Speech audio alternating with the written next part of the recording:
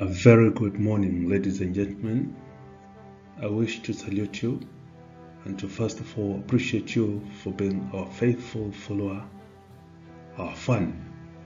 We don't take it for granted. We are so glad. And today I want to give yet another lecture in a series of lectures that we've been having in the recent past. And today's lecture is going to be about leukocyte extravasation during inflammation. It's going to be delivered by yours sincerely, Stephen K., the resilient guy, and the lecture comes to you courtesy of the Immune System Explainer YouTube channel. And before we proceed, I'd like us to have a look at the outline.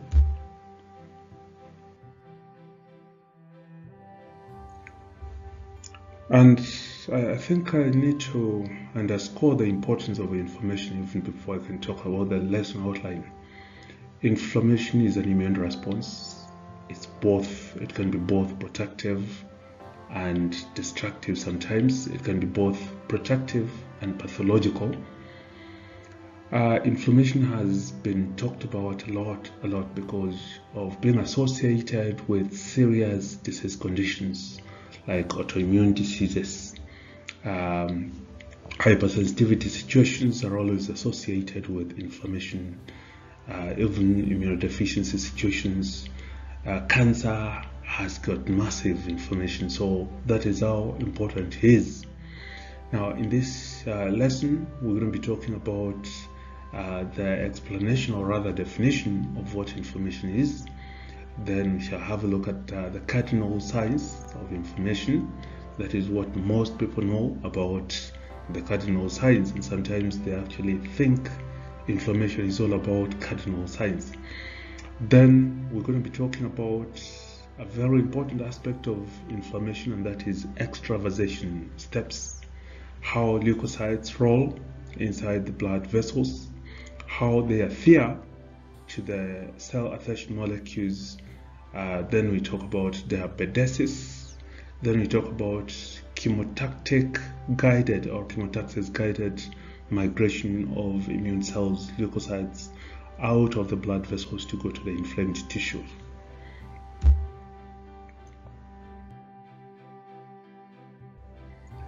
Now let's begin by looking at what inflammation is. Inflammation is a complex immune response to local injury or trauma that may be triggered by an invading pathogen. Inflammation may be acute, where it has sudden onset.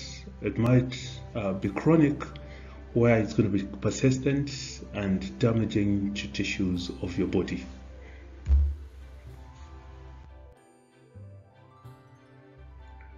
The cardinal signs of inflammation, sometimes this is what people really know about, and when you talk about inflammation, people think that inflammation is actually synonymous to swelling, while swelling is actually just one of the many cardinal signs. So we have the English names here, but the Latin names in parentheses.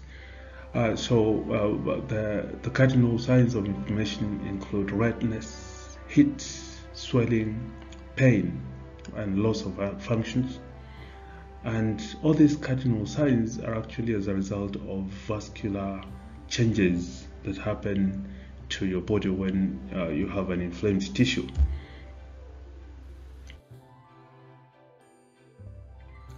So the vascular changes we're talking about here are the ones that are responsible for the cardinal signs. So cardinal signs are a result of vascular changes within a few minutes of inflammation, and these changes include vascular diameter increasing. There's going to be an increase in blood volume in the area of inflammation. The other thing that was going to happen is that there is going to be reduced rate of blood flow. So the volume increases, but the speed at which blood flows is going to become slower. Then we shall have vascular permeability increasing, so there's going to be more permeable network of membrane of the blood vessels, and as a result of that, there is going to be leakage of fluids into the tissues surrounding that particular blood vessel. Then the most critical part of this lesson today is extravasation. Various cytokines and other inflammatory mediators act on the local blood vessels, and as a result of that, there's going to be increased expression of vascular cell adhesion molecules along the endothelium.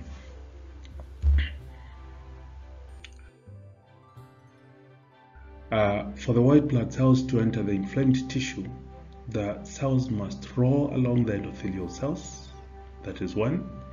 Then they must adhere to the cell adhesion molecules.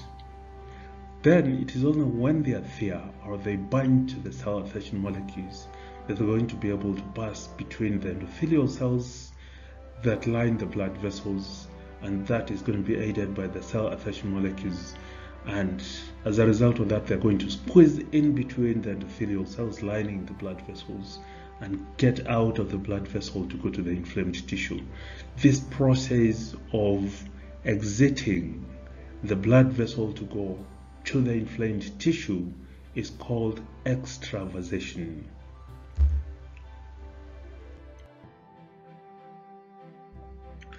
Recirculating lymphocytes, granulocytes, and monocytes bear receptors, and these are the receptors that bind to the cell adhesion molecules so that these white blood cells can bind before they can exit, they can extravasate. Binding allows the cells to finally or ultimately be able to extravasate to the tissues surrounding.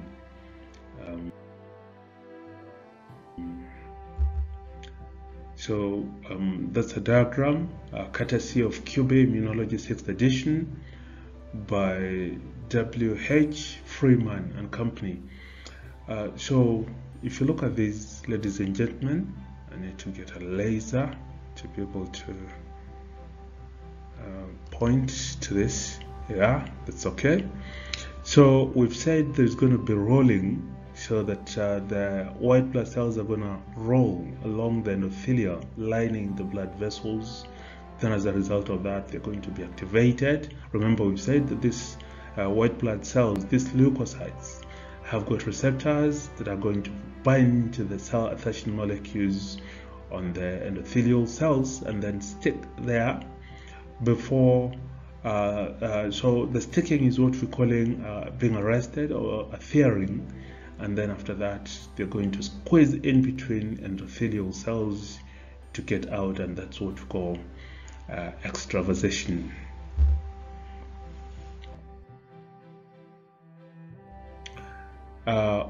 There are 4 different families of cell adhesion molecules that are involved in inflammation, and these include selectins, mucins, integrins, and immunoglobulin superfamily cell adhesion molecules.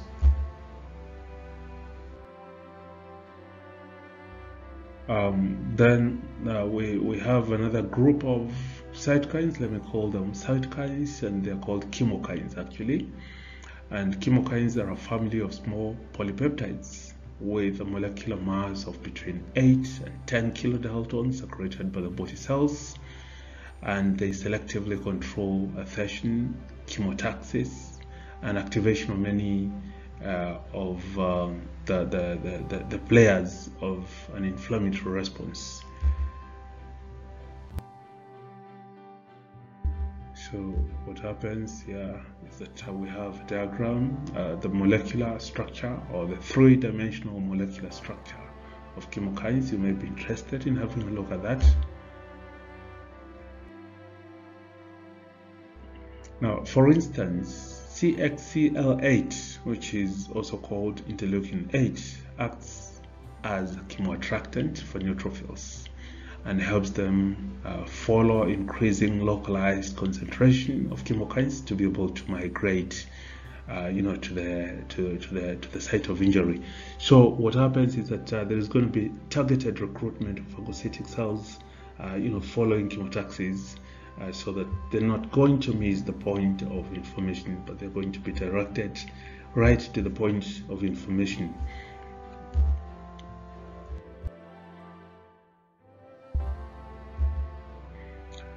We have a very important diagram here that shows you the different roles, or the roles of different cytokines.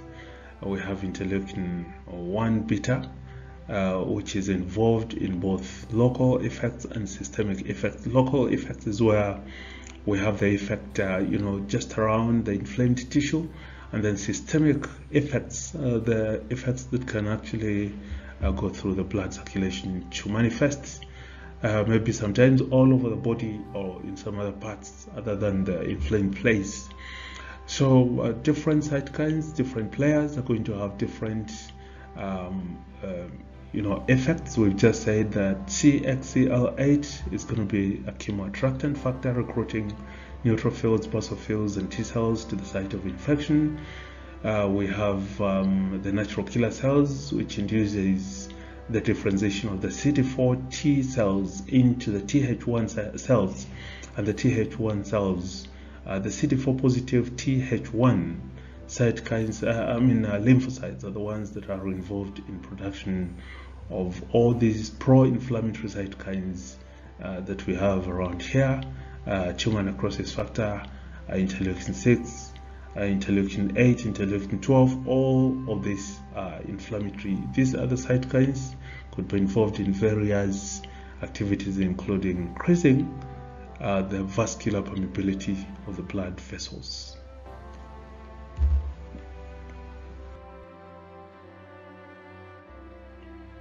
Then here comes the role of the complement system.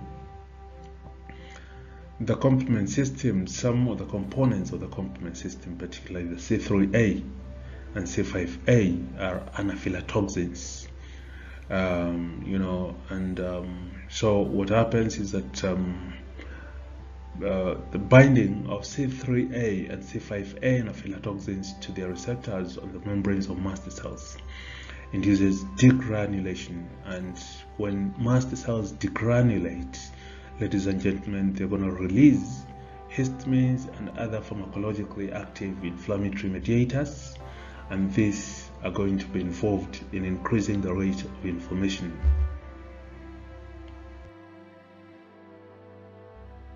So these substances induce smooth muscle contraction and increased vascular permeability, particularly C3A, C5A, C5B, C6 and C7 act together to induce monocytes and neutrophils to adhere to the vascular endothelial cells and then migrate to the site of inflammation. Okay, that is what happens.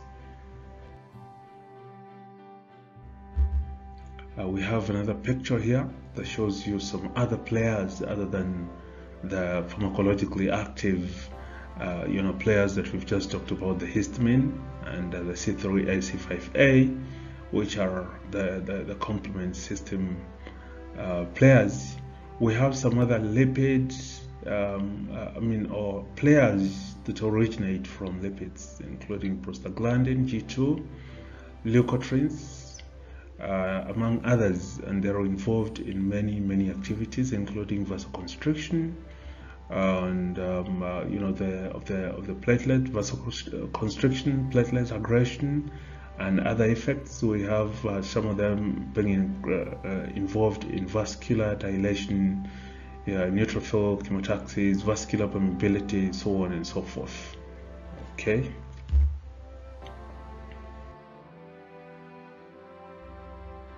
Now, there is one slide here that is very important, ladies and gentlemen. This one summarizes everything that we've talked about in as far as inflammation is concerned. And before I can point out to some few things here, ladies and gentlemen, we've learned that inflammation is a very important process. It is it's a very important immune response that can be protective if it lasts for a short time and then resolves within a short time.